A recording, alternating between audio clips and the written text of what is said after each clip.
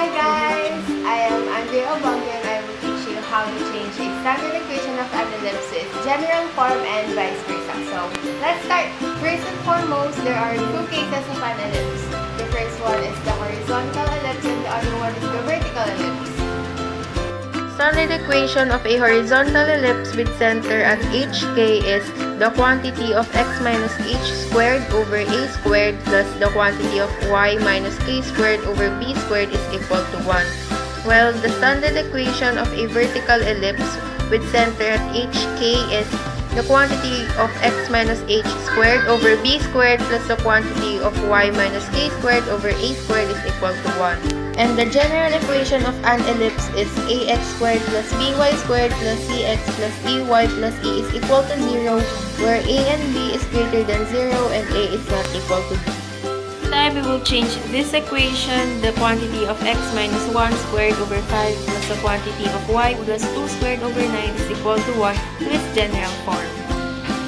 To change this equation to its general form, first we will multiply its LCV to both sides of the equation, which is 45.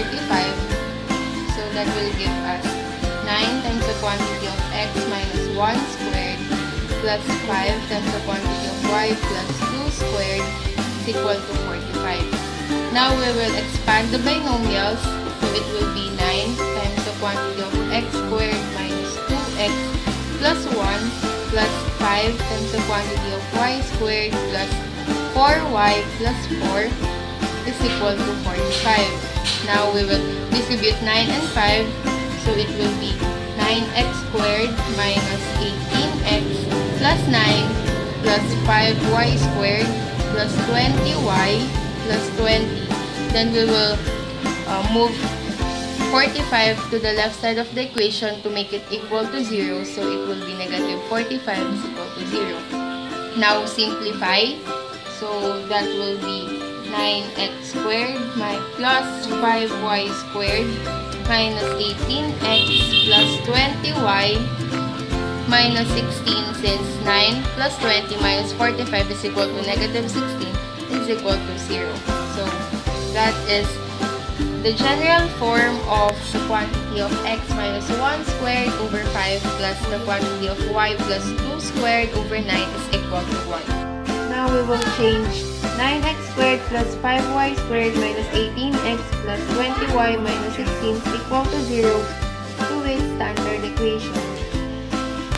To change this to its standard equation, we will group all the x's and the y's together, so it will give us 9x squared minus 18x will give a space plus 5y squared plus 20y will leave another space, then move negative 16 to the other side, so it will be equal to 16. Now, we will complete the square, and to do that, first we should factor out if necessary, and in this case, we will factor 9 and 5.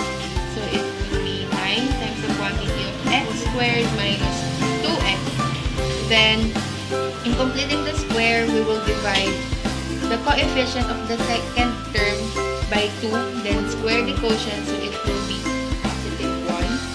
Then do the same thing to the y's, plus 5 times the quantity of y squared plus 4y plus 4, since 4 divided by 2 squared is equal to 4, then is equal to 16. Remember that what you added on the left side should also be added to the right side. And in this case, we will multiply 1 and 9 and 4 and 5. So it will be plus 9 and plus 20. Now we simplify. 9 times the quantity of x minus 1 squared, since x squared minus 2x plus 1 can also be written this way, plus 5 times the quantity of y plus 2 squared is equal to 45. We all know that the standard equation of an ellipse is equal to 1, so we divide all the terms by 45. Then it will give us an answer of the quantity of x minus 1 squared is over 5, since 45 divided by 9 is 5, plus y plus 2 squared over 9 is equal to 1. And that's it. This is the standard equation of 9x squared plus 5y squared minus 18x plus 20y minus 16 is equal to 0. Another example is 4x squared plus 3y squared minus 8x plus 6y minus 2 is equal to 0. Follow the steps I told earlier. Group the x's and the y's together. Complete the square. Then simplify. This time, one of the denominators is fraction and it's okay. So that's it. I hope you learned something from this video.